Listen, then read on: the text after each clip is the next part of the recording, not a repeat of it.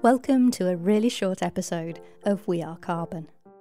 I'm Helen Fisher, and as we've been going through our interviews and gaining many different points of view around solutions, and in particular nature-based solutions to our planet's issues, I hope you've been able to shake away any ideas of carbon being some kind of bad guy. And perhaps more importantly, you're gaining a deeper understanding of why it's so valuable to see things holistically, and just how significant even simple steps can become when we recognise that everything is very much connected. It's not really possible to talk about carbon, the stuff that life is actually built from, without it webbing out from a talk of climate change to one about food or the circular economy, and then out ever further. It stops us from separating out the health of the oceans, the land and ourselves, as though we could ever mistreat one without mistreating them all. And ultimately, from that point of view, all of us are empowered to be part of the solution. No waiting for some super clever new technology. We are carbon, and we are capable of making the change that's needed. So this content has never been about creating a fixed focus on carbon, but using it as a topic that so beautifully demonstrates what it is to think holistically. And there's plenty more interviews to come. But first, there's various other elements that I've been stringing together behind this podcast, and I'd like to start involving you with them. How much does the following resonate with you? We're missing out on so many benefits by living within economies that overlook the value of soil. Soil can provide for so many of our needs, through that infinite energy resource of the sun, and the marvel of photosynthesis, of course.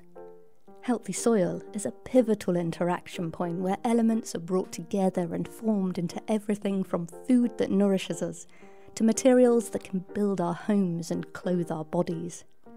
And as we grow for our needs, the needs of that essential soil life can be supported in the process.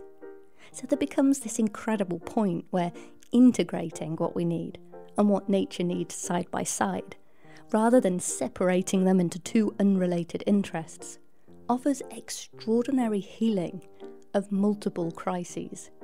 As the climate is supported, resilience for ecosystems and economies is increased, and biodiversity is allowed to begin to flourish.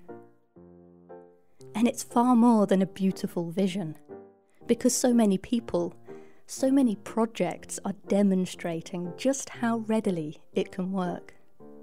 And as the farming scene is bursting out with ever-growing eagerness to get on board with regenerative practices, I find myself itching to keep this moving well beyond the fields. Regeneration starts with the soil, and it needs to return there too.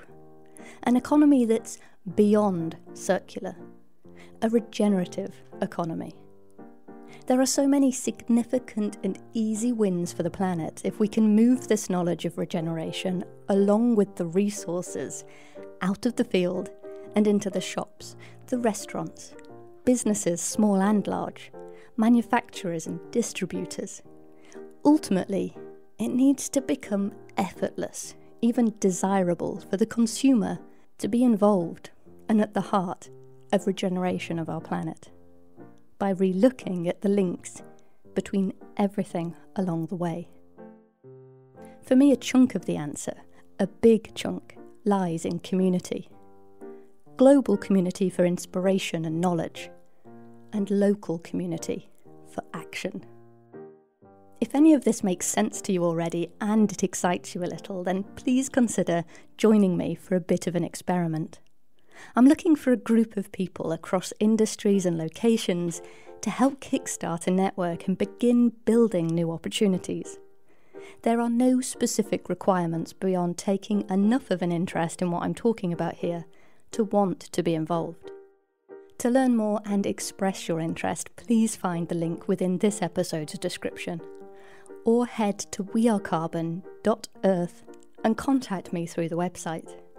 Oh, and don't forget to share this with anyone else you think may be also keen to get involved.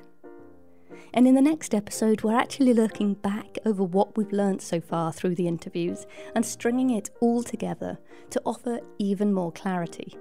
I'm really excited for this one. So let's keep figuring this all out together.